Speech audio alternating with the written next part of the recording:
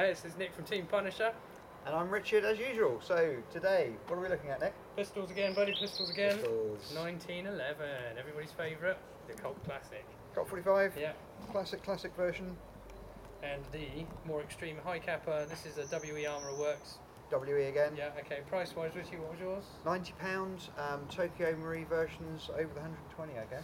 Yeah, it's going to be, I expect. WE, again, Armourer Works, it was just under 150, I believe. Came with a little reflex sight on the top, which I opted to leave off because I prefer it whole string without. It's easier. Cheaper magazines? Yeah. Yeah, WE. Oh, mind you saying that, the other reason I got this was because it's all run on gas or CO2. So when you're playing those winter games and you want a reliable pistol, having the CO2 magazines makes the difference. It's quite good. Plus CO2 is just a little crisp, little snap on the trigger as well. I think these are 25-ish for the magazines. About the same. Not very good in the winter time in England. Very thin magazine, only 12 pellets in, whereas you've got about 24, 25. Yeah.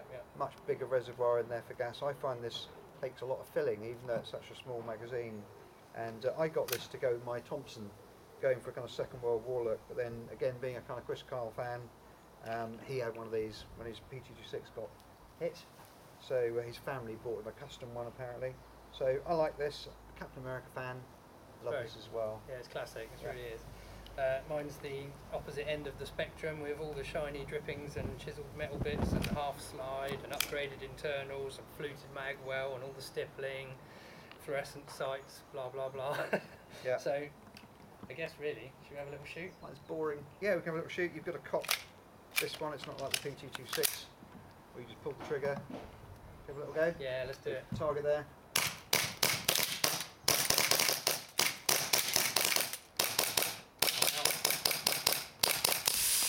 And there's me as well.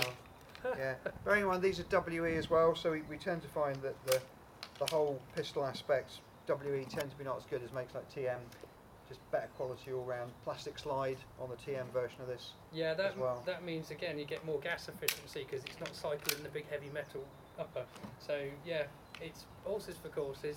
And these, I mean, for £90, that's an absolute bargain. That's a great pistol. But if I could do it again, I'd buy the TM one, and this is my second one of these. The first one broke. Yeah, so, I'd probably say the same, to be honest. Yeah. I only bought the WE version because I had the magazines. I'd have to start again with the TM. They're not interchangeable, so that's not good. But yeah, so hopefully you have a look at all our other pistol videos that we're doing, and hopefully it gives you an inspiration of what type of pistol you might like depending on your gameplay.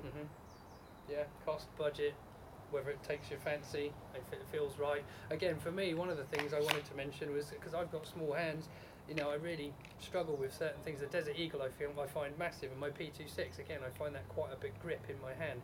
But this is nice, and my PX4, again, fits and it's adjustable. My Glock fits nicely. Things to think about when you're looking for your pistol. But ultimately, you need to own it and you need to game it before you know if you love it or not. Thanks for watching, guys. See you soon.